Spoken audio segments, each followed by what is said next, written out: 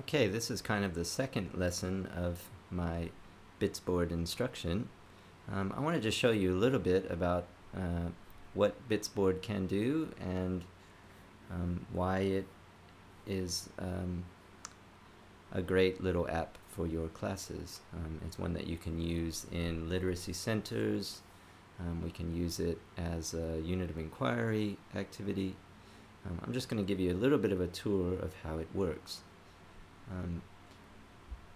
Just going to start out by showing you when you open your Bitsboard app, it's going to look something like this. It's probably going to be in the left hand corner, you're going to see the last user that was logged into Bitsboard.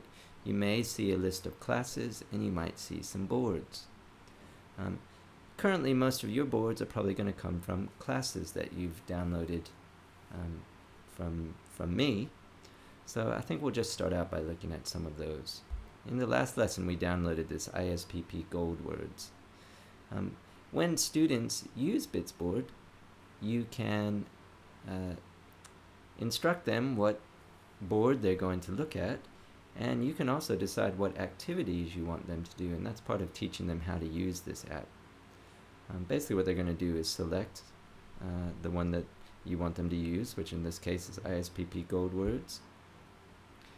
And then you see a list of little tappable icons, and what these are different activities. I'm just going to demonstrate some of those to you and then maybe give you an idea of ones that might be useful for, let's say, learning of the magic words. So an obvious useful activity that you want to do with Bitsboard is use these flashcards. Okay, and what happens is you will see the word. In most cases there will be a voice come on that says the actual word itself, but because I'm recording right now, sound from the iPad is not being recorded at the same time. Okay, usually there will be a voice saying in,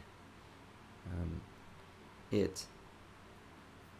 Now, this is the flashcard activity. If you want children to go to another activity, you can instruct them to go to the little grid in the top right hand corner, kind of similar to what's the little grid in Google. And they just tap on it. That takes them back to the activities. Here it'll show which one they've done, and then they can choose other ones. Another good activity for especially for magic words would be something like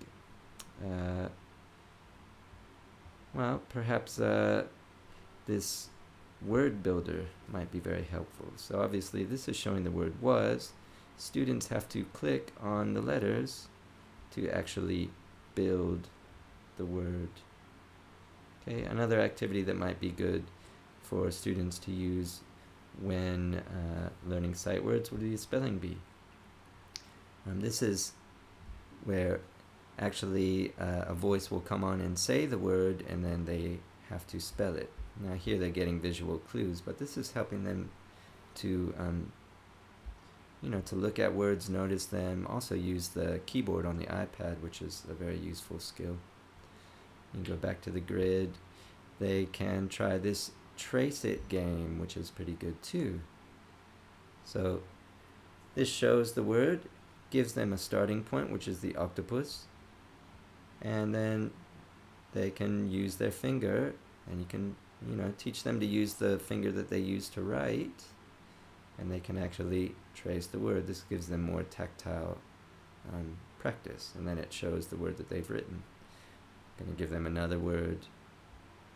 Okay, and this actually gives them practice with doing the proper starting and ending points of a letter. So that's a good activity. Another activity that might be good for when they are learning magic words is this unscramble.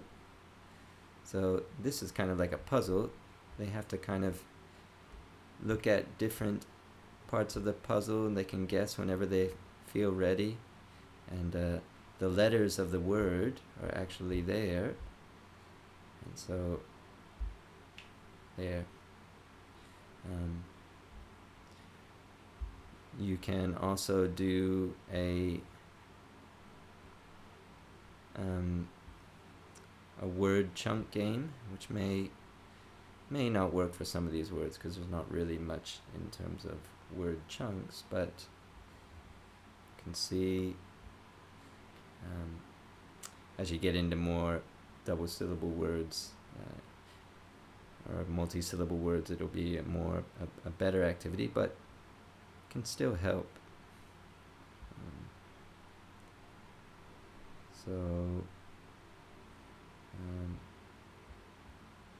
Kind of it's a word building activity as